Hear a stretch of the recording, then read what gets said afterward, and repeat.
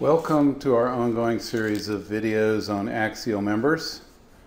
In our preceding video, we talked about tension member modes of failure. That was from Chapter 5, Section 1. We called that video A. We're now going to do video B, which is going to focus on tension member sizing examples. Among our general comments, that the previous video identified the failure modes. So this is basically what I just said. Your learning objective from this particular video is to understand and be able to perform simple sizing procedures for tension members made of common materials used in tensile applications in architecture. So, as we talked before, failure modes for tension members can occur in the connections or the yielding of the material. We're not going to look at connections in any great detail for tension members. We've talked about what the issues are to avoid tensile connection failures, but the sizing of them tends to be rather complex. We mainly want to know that we can roughly size the cross sections of the tensile material in order to avoid yielding. We mentioned that the common materials are steel rod, aluminum rod, stainless steel rod, and high-strength steel cable. So just to refresh your memory, we've said the resistance factor for all of these members is going to be taken as 0.85. When we multiply that times the yield stress of the material, that gives us the design stress. And here are the pertinent yield stresses for the materials we want to look at. Steel rebar is a very common form of tensile steel. It's intended purely for its tensile capacity in reinforcing concrete. 6061 T6 aluminum, bar or round rod or whatever, can be used as a tensile member. The yield stress is 35 kips per square inch. Among the common types of stainless steel in architectural applications are 302, 304, and 316. These designations just indicate different things about the amount of varying alloying materials. In general, 316 is the most weatherable and probably the most expensive, but 304 also works well for outdoor applications.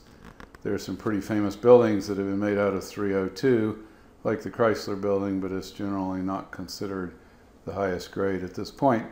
Ironically, on a per square inch, these have the same yield stress as our structural aluminum, 6061 T6 aluminum, which is 35 kips per square inch for each of these grades of stainless steel. And finally, we have high-strength steel cable, which is made out of multiple strands of high-strength steel wire. And the yield stress for that wire is 250 kips per square inch. It's an incredibly strong material. The problem is it's no stiffer than any other steel. And as a consequence, in order to fully realize all of this yield, all of this stress capacity, it has to be stretched a very substantial amount, which means it is sort of like the rubber band of architecture. And you can't just use it without certain clever techniques. It moves too much. If a structure moves too much, glass can break in the windows, or people will perceive the movement and be disturbed by it. So we tend to use high-strength steel cable in pre-stressing or post-tensioning situations. But there are applications where it works really nicely. And we talked in our previous video about the beautiful cable trusses in the RDU airport, for example, as an application. Okay, so let's talk about some sizing. Let's take this overhang as an example, and let's suppose someone has done a loads analysis, which could be wind load, or it might be seismic load, because this is the California Academy of Sciences in San Francisco, where seismic effects are very significant. And for the moment, we don't have the computational technique to allow us to derive an answer like this, but let's say that some structural analysis has been done, and it's been ascertained that it's reasonable over the lifetime of the building to expect a tensile force in one of these rods of about 4.5 kips. So now we want to ask ourselves, how would we size that rod? This rod, by the way, this entire structure up here is probably aluminum that's been anodized. It could be stainless steel. The rods could be aluminum or could be stainless steel. It turns out, of course, the sizing procedure will be the same because the yield stress for our structural aluminum and the stainless steel grades that we use is the same. It's 35 kips per square inch. So for the moment, let's just assume that these rods are aluminum. So in 6061 T6 aluminum, the yield stress is 35 kips per square inch. The resistance factor is 0.85. So the design stress is phi times the yield stress, which is 0.85 times 35 ksi, or 29.75 kips per square inch. So, and by the way, let's assume that the 4.5 kip tensile force that we're trying to account for in these rods is the full factored load. So in other words, we've applied load factors already, and we're basically designing for that. And under that full factored load, we want to be assured that our stress never exceeds this design stress. So the minimal required area will be the force divided by the design stress. This is our classic stress equals force over area, or area equals force over design stress.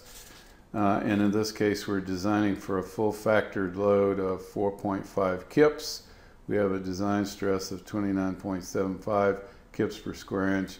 And when we divide that out, we discover that we need 0.1513 square inches of cross-section of 6061 T6 aluminum in order to assure that under this full factored load, the stress never exceeds 29.75 kips per square inch. So now let's assume that we're going to use a round rod as the tensile element. The cross-sectional area of that round rod will be pi times its diameter squared over 4. And so if we rearrange this, we know what our minimal required area is. We want to find out what the diameter is. So we're going to say the minimal required diameter is going to, and we take the 4 up and the pi down below, and then take the square root. So it's 4 over pi times the minimal required area, and then we take the square root of that. So that's 4 over pi, which is 3.14159. The required area that we came up with was 0.1513 square inches. And when we process all these numbers and take the square root, we get 0.4389 inches as the diameter. Now, round rod in aluminum or steel or stainless steel will come typically rounded off to 1/16 of an inch. It comes in multiples or modular dimensions of 1/16 of an inch. And when we look at this, it rounds up to 1/2 inch. I've run a table here in Excel where I say the diameter in numbers of 1/16. So this is 1/16, 2/16, 3/16, and so forth. And when I scan down, the closest number is 0.4375. This is the minimum. This is almost there, but you can't play the game of it's almost good enough. You want to pick something that's actually on the conservative side or better, which is why we've ended up with a diameter of 0.5 inches. So in other words, we came up with a 1/2 inch rod. And that's probably pretty close. I just made up the number relative to the so-called factored force because I mainly wanted us to go through this exercise. But those are very small diameter rods up in that big overhang. Now, if we go back and run some numbers here, I did a spreadsheet, by the way, where I put in the phi factor and the yield stress for various materials and calculate the design stress. And then here I have in blue an input number, and I put it in blue and bold, meaning I can change that number. And in the spreadsheet, when I adjust that number, the required area is automatically calculated and the diameter is calculated. And here is the rounded up number for the diameter. What I'd like for you to focus on right now, though, is that the yield stress for the high-strength steel cable is 250. The yield stress for the aluminum or the stainless steel bar is 35. So if I take a ratio of 250 over 35, I get 7.14. In other words, the yield stress of the high-strength steel cable is 7.14 times greater than the yield stress for either the aluminum or the stainless steel bar. If I take the square root of that, I get 2.67. This suggests that the diameter of the aluminum rod or the stainless steel rod would be on the order of 2.67 times the diameter of a solid wire of high-strength steel. We can't get really large diameter wire though, because if you do that, it's not fully work hardened all the way through. So we have some limit to how large the wire can be. But also in architectural applications, we almost never deal with single high-strength wires. We buy this in cable, which typically will consist of at least 7 strands of high-strength wire twisted together in a close pack configuration.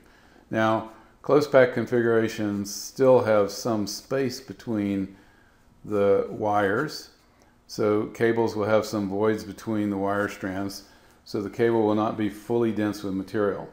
In spite of that fact, the cable will always be less than half the diameter of the equivalent rod of aluminum or stainless steel.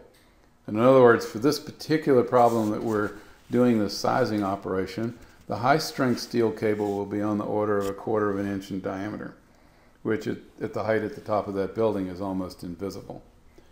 And the high-strength steel cable would be fine. Sometimes for reasons of stiffness, cost, weatherability, or whatever, the aluminum rod or the stainless steel rod will be preferred to the high-strength steel cable. But for the purposes of this sizing exercise, either one of those would seem to work. Okay, we talked in the previous video about the fact that this represents a spread footing. It's going to be filled with concrete from the base up to the top here. These are the anchor bolts to which the column is going to attach. And under gravity loads in this column, tension is going to be induced in these steel bars at the bottom. So again, rather than do that analysis, which we're not really quite ready to do yet, we're going to just make up a number. We're going to say, assume that the load analysis has been done and that the tensile stress that's going to be induced in these rebars is 49.5 kips. So, excuse me, this says aluminum and it should say high-strength steel, so ignore those numbers.